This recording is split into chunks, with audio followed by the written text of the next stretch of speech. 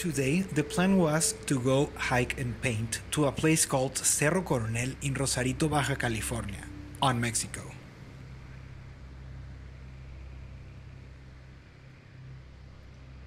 It's not far from where I live, maybe about 45-minute drive.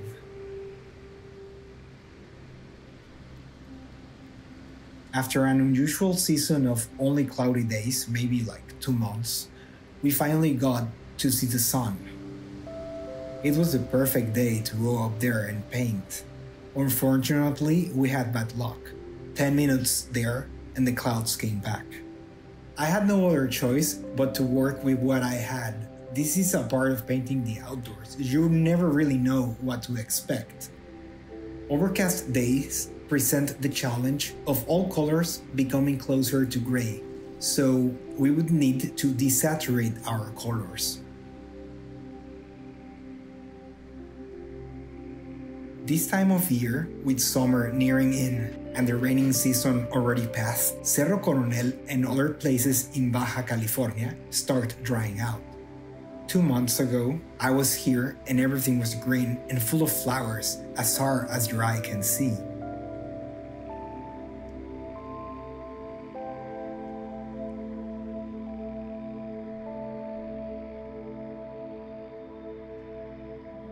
I'll be back in 2 months and paint again.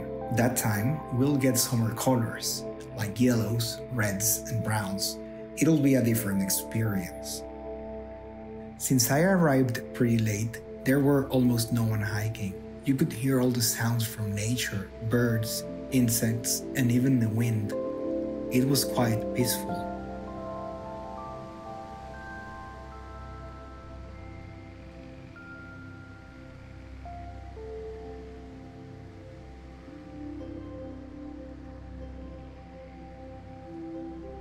When we paint on overcast days, we need to neutralize our colors by adding the opposite color. If we want to paint trees, for example, we have to add red to our greens to reduce its saturation. Or with a blue, we would need to add orange. I'm painting with watercolor and white gouache.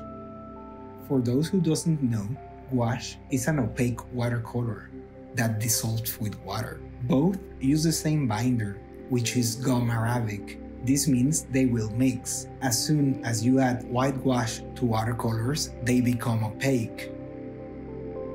I'm planning to fill up this sketchbook with landscapes from the peninsula of Baja California.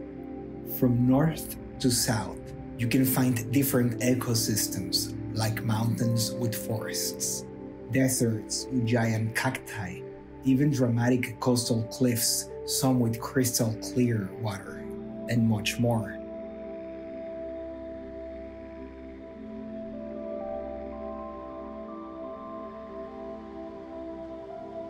As it got colder and darker, it was time to pack, go back home, and finish the painting on the studio.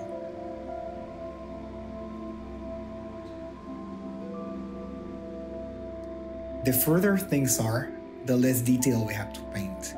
The closer everything is, we have to add more contrast and detail so we can attract our viewers' attention to these spots.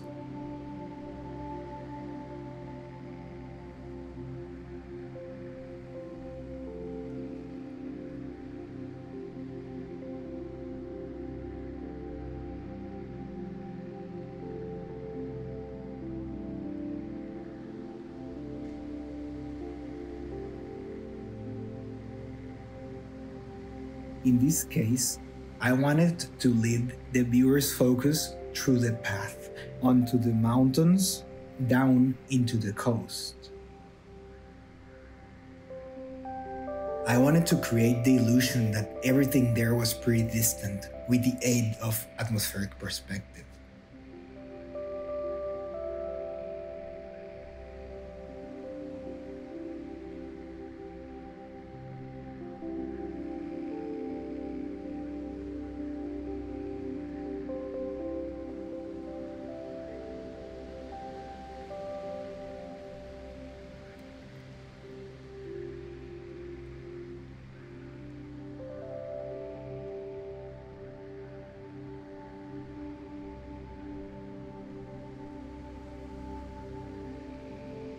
So that's it, we're finished with this one.